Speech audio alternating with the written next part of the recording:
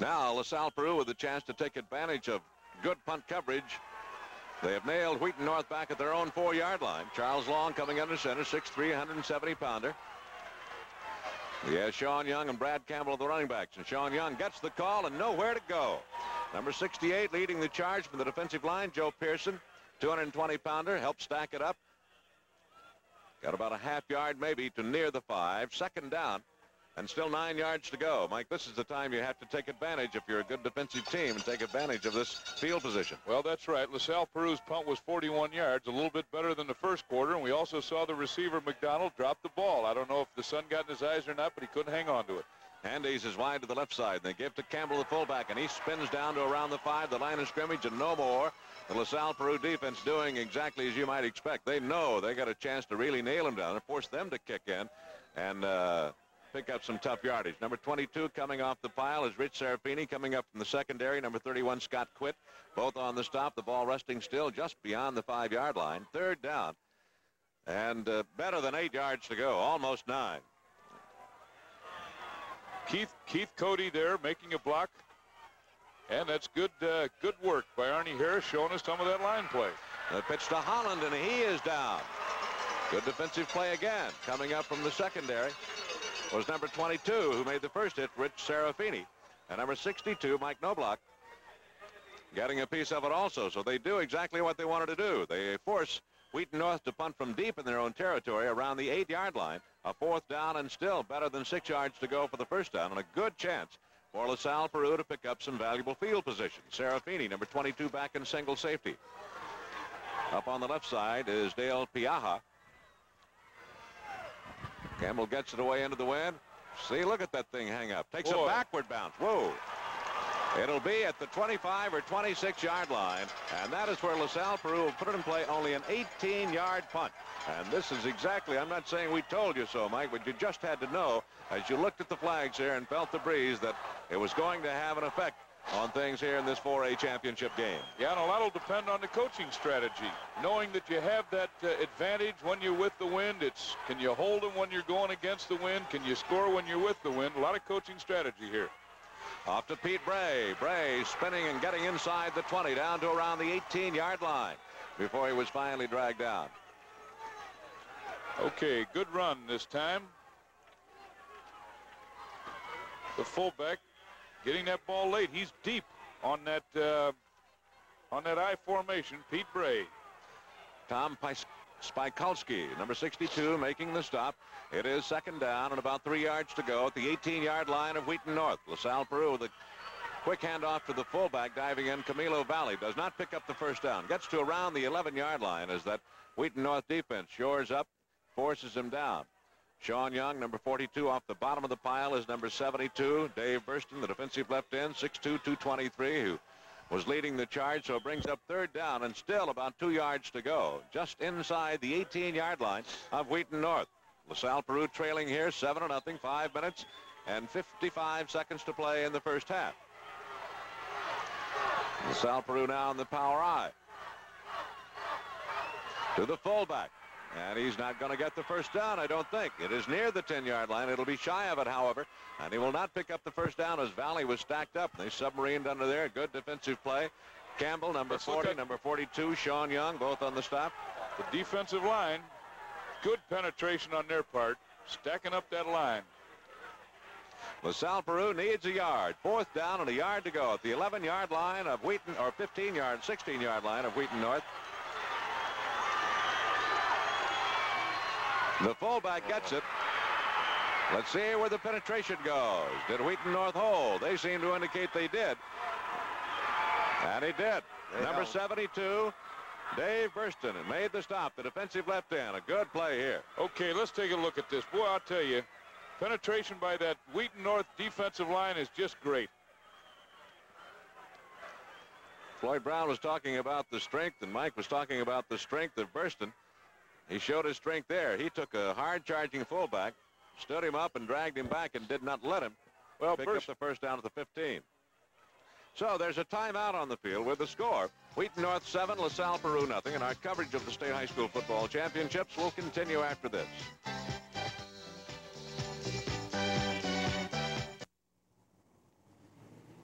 What's wrong?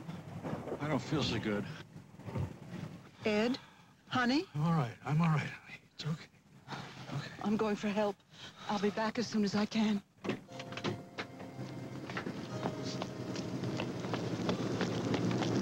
Stop! Please, stop! Oh, no.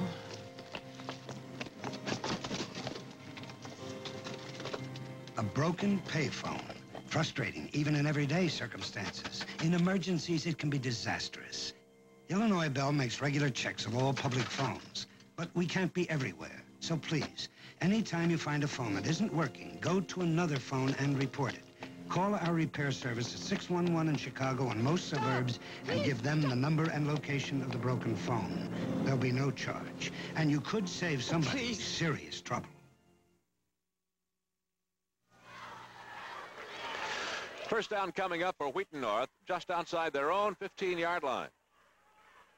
You know, the coach rated this kid Burston. We were talking about him. Number 72 says he is an outstanding student and going to make a great college prospect. Very, very strong. Wheaton North coming out in their straight tee now. Seen a little bit of this in the last game or so. Sean Young on the straight dive, taking the handoff. Gets a couple of 3 yards out to around the 15, 17, 18-yard line. On the stop, number 52. That is Dwayne Potoff, 6'1", 195-pound senior for LaSalle-Peru. Gain of about 4, they say. Second down, and slightly better than 6 yards to go.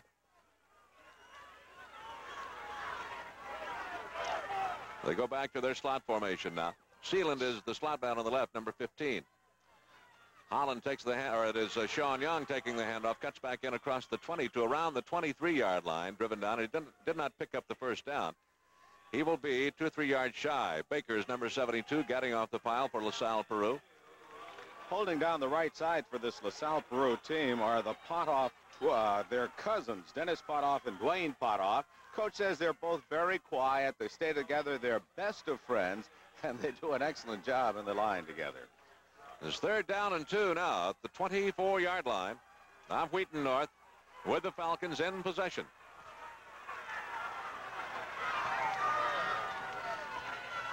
Fake to Campbell, and Long is going to keep it and picks up the first down to around the 29-yard line.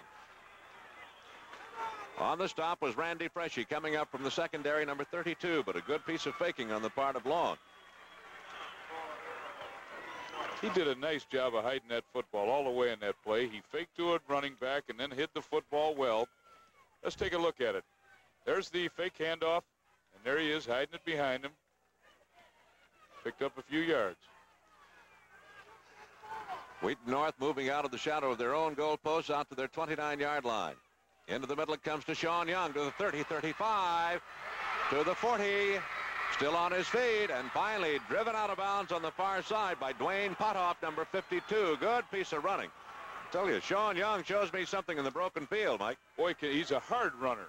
He's a hard runner. He breaks tackles, does not give up, good balance, stays on his feet. And let's see, there was a flag that went down. Let's see if we can pick up the infraction here, right at the point of tackle.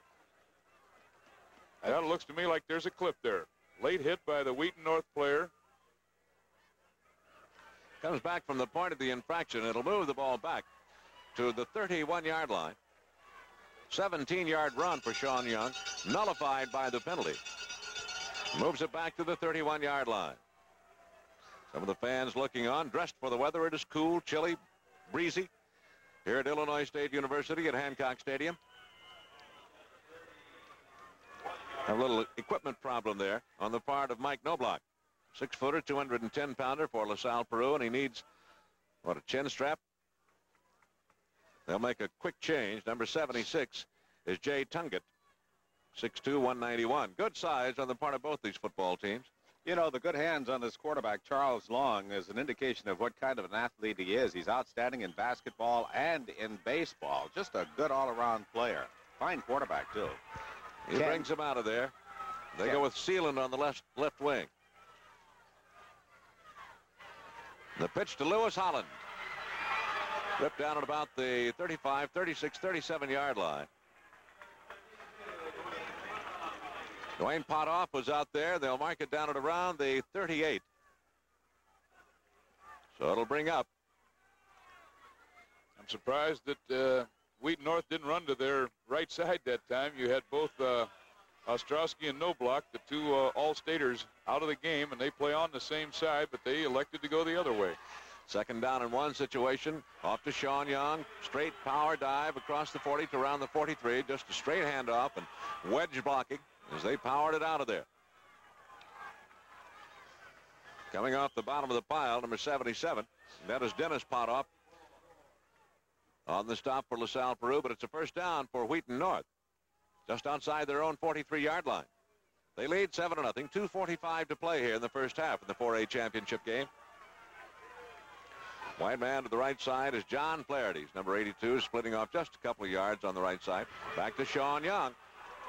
Good hit that time. He got a couple of yards to around the 45-yard line, but no more. Coming in was number 22, Rich Serafini, leading the charge from the secondary.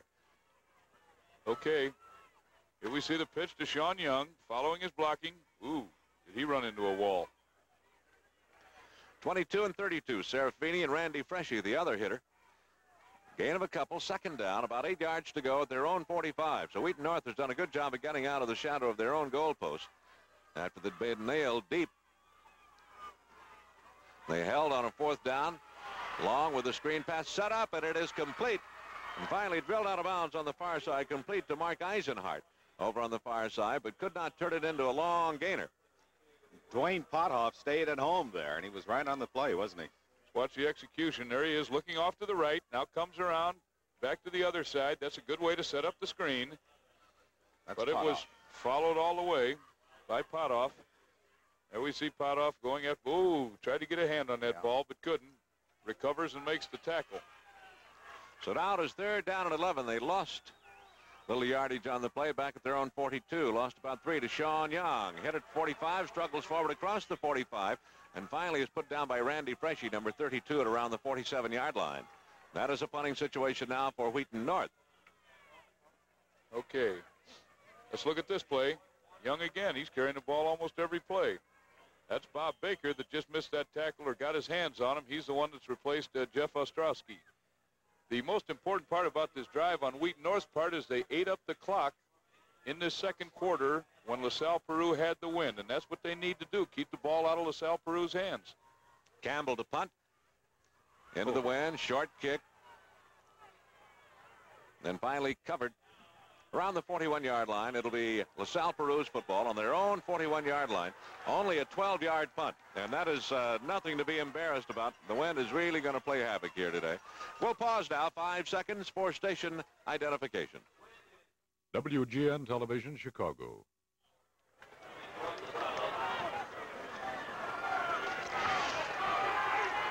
LaSalle-Peru trailing 7-0. To the fullback, and into the middle comes Valley, struggling forward across the 45 to around the 48, 49. A host of white jerseys on his back, dragging them with him. Coming off the bottom of the pile, the first hitter on the play was Rich Stachniak, getting some help. Delay to Valley, the fullback. Good blocking by his offensive line and a nice hole. You see Pistano looking at the clock. He knows the time is a factor here now, so they're going to have to do something. Second down at about 3. Pistano wants to throw. Needs some scrambling room. Now he's going to run it out of there. What a good tackle by Sean Young right at the midfield mark. A flag goes down on the play, and let's see what the call is. Maybe coming up against LaSalle-Peru. What a good hit by Sean Young, though, and a good open field tackle. It's going to be a clip against Camilo Valley.